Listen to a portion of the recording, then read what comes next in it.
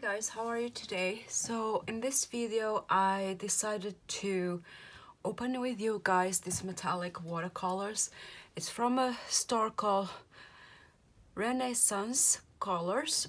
They are based in UK, London, UK, and I've actually got this a while ago, but I only had time right now to do it. So I decided, because it's my first time using this store, I decided just to buy a half pen, and to buy, you can also buy dot card, so you can try the different, you know, metallic colors. They call it the afternoon tea collection, which is basically, they call it like a pastel chrome metallic watercolors. And they are supposed to be vegan, from my understanding, so they're vegan. Also, bear in mind that this is my first impression, and when I do the first impressions, what I'm looking for is how easy it is to pick up on a brush and how vibrant they are. So I don't really look for how opaque or transparent they are, but obviously if you do a comparison, for example, between student grade and artist grade watercolors, a lot of times student grades are more opaque. But in this case, when it comes to metallic watercolors, especially because I use them to has it accents in my coloring pages, I'm not doing painting or anything, so I don't really mind about, like, if it's opaque or transparent. I just, you know, as I said, I'm worried or concerned if it's easy to pick up on a brush and if it's vibrant, because I love the glittery. I mean, who doesn't? Well, I don't know. Maybe someone doesn't like glitter, or metallic, but I do. So I'm just gonna open this. She also had the package also came with a nice, like, business card, but you know, me being me, I just misplaced it. So also I have here black watercolor paper by a brand called Florence. I've never tried it, and regular white watercolor paper by Strathmore. So I want to see how the watercolors behave in both black or a dark background and in a light background. So I'm just gonna open this. Also, she included an extra, you know, an extra dot or sample of a color called lilac, I think. So we will try that one as well. So it looks like a little bonbon, or a little, you know, chocolate. So I also have my spray bottle, because I like to spray my watercolors beforehand so they activate. Look at this.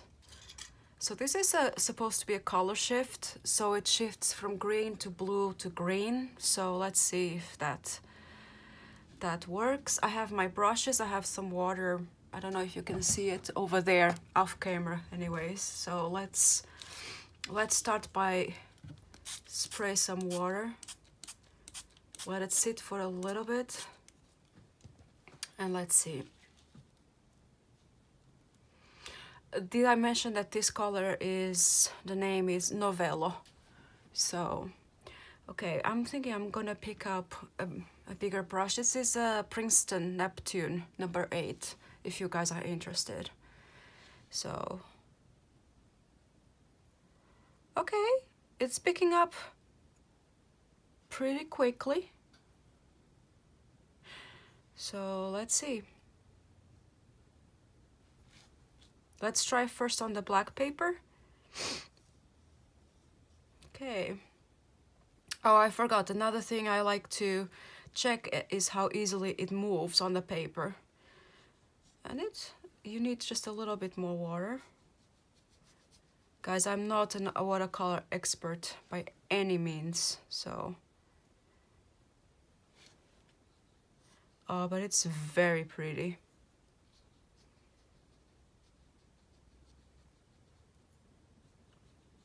It's very pretty.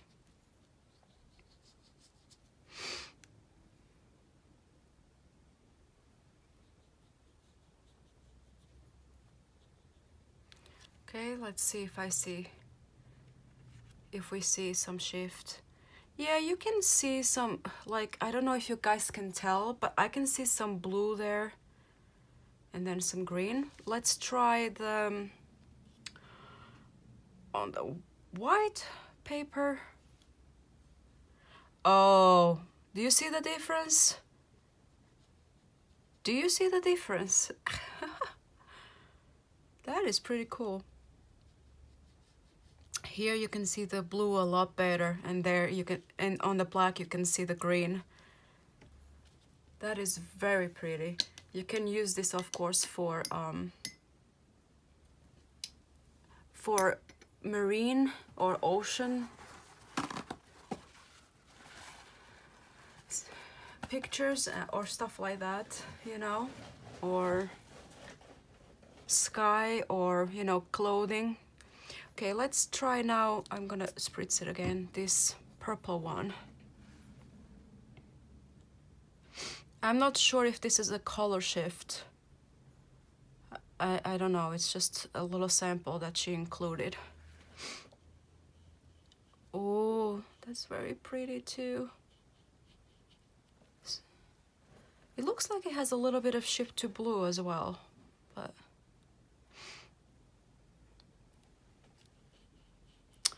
oh my goodness, that is so pretty. That is so pretty. And as you can see, it picks up quite well. And here again, you can see it's a bit more bluish, but it still has a purple tinge to it. I apologize, I have a little bit of a runny nose, but I'm okay. So if I sniff, that's why. Very pretty as well. But you can see it's a little bit of a different blue. You can see there's a purple base to it, and here you can see there's a green base to this blue. Okay, let's go into the dot card. Let's start with sketch.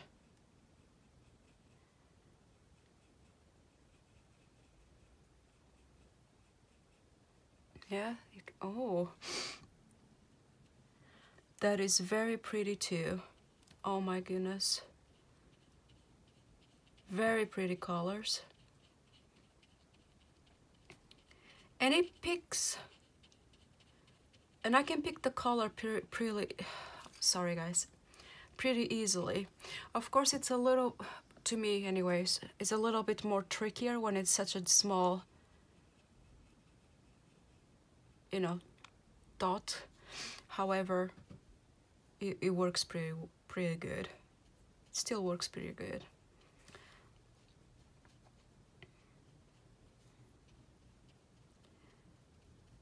That is very pretty.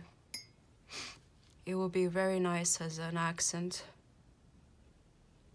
Also, I want to mention, I might be, when I look at the swatches that they do in their Etsy store, if you go check, their swatches are a lot better than mine, so bear that in mind as well.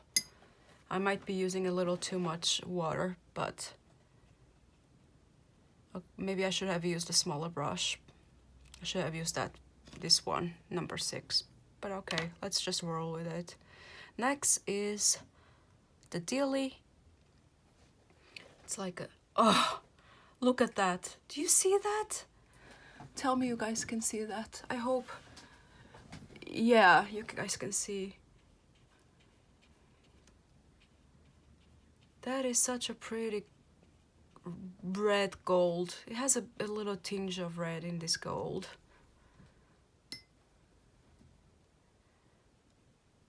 Let's try on the white. Oh my goodness, that is so pretty.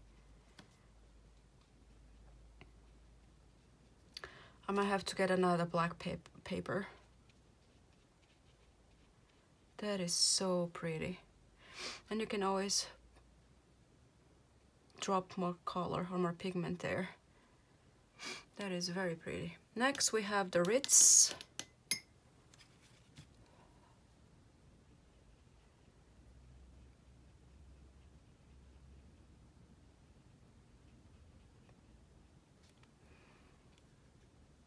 Oh, another very beautiful color. This is more a champagne gold. More a champagne gold. Very, yeah, very ritzy. Yeah.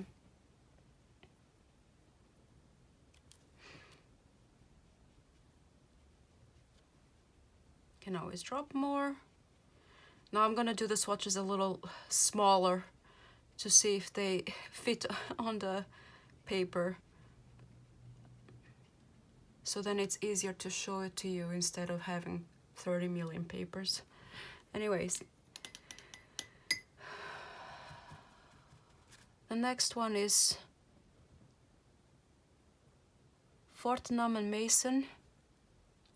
This is a green one. It's picking up very nicely. Oh my goodness.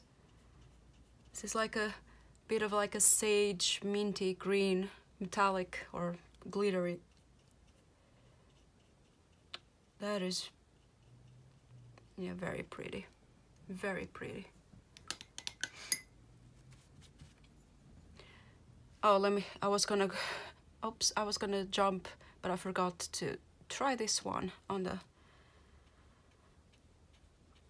Oh, that's so pretty. That's gorgeous. That is gorgeous in my opinion.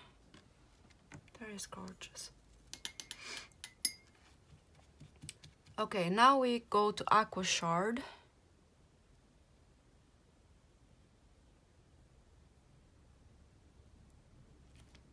Oops.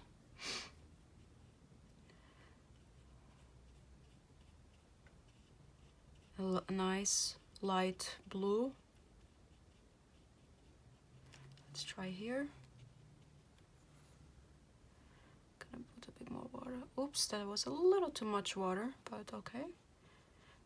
I don't know if the camera is picking, but the shimmer and the glitter in this is unbelievable. I think it is a lot.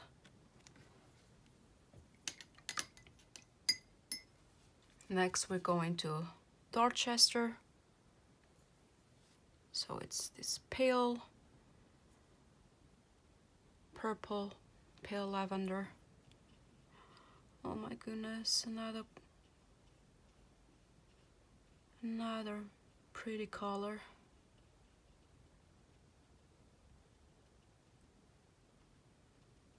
Look at that.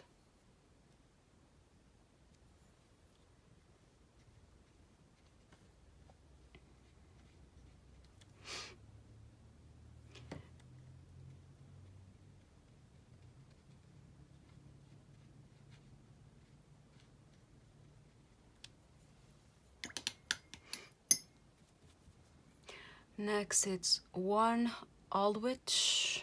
This is more like brown copper maybe. Let's see. I'm gonna do it over here. Actually, it's very similar to the Dealy. However, you can tell it has a more brown undertone. Very pretty too. They're all very pretty, so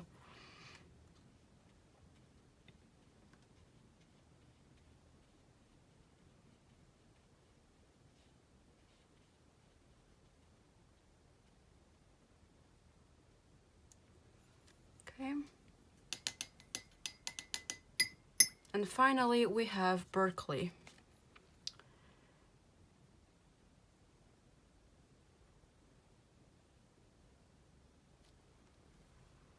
I'll put it over here. Oh my goodness. Look at that. Let's try on the white. Put a little bit more water.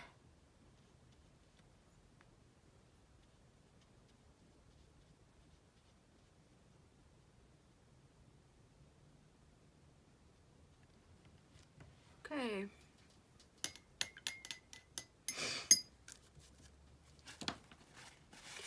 Alright guys, so here are the colors I picked up.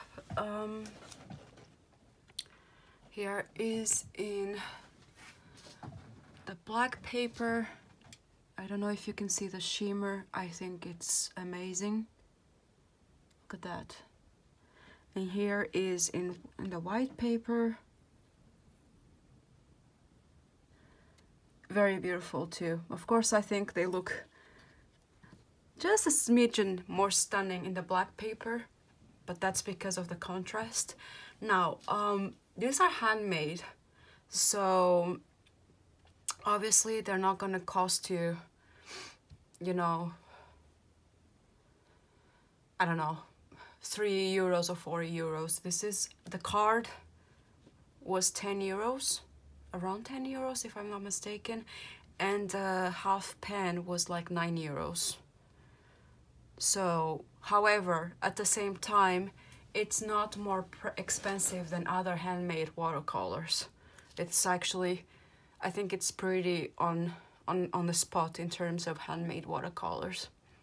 Now, if you're looking for this, if you're in the market for, you know, metallic shimmery watercolors, definitely this could be an option for you. Or you could get, well, it depends actually. I was gonna say you could get from, what is that Japanese brand? Is it Gansai? Oh my gosh, I don't remember, but they come in like 6 in a palette of with 6 wells with different, you know, gold colors. And I think they also have pearlescent colors in another one, in another palette. But you know, if you want to support a small business, if you're in the market for, I mean, first impression, I think it's very, very pretty, and I'm happy with what I got. So it's up to you if you like to try, but I'm happy with it. So I actually can't wait to use this watercolors on my coloring. So it will be cool in the mandala, little, you know, accents, you know. So yeah, I hope this was somewhat not entertaining, but interesting for you, and that, you know, it informs you of this, you know, company or this little, you know, store, small business on Etsy. So I hope you liked, and until next time, I see you guys. Bye.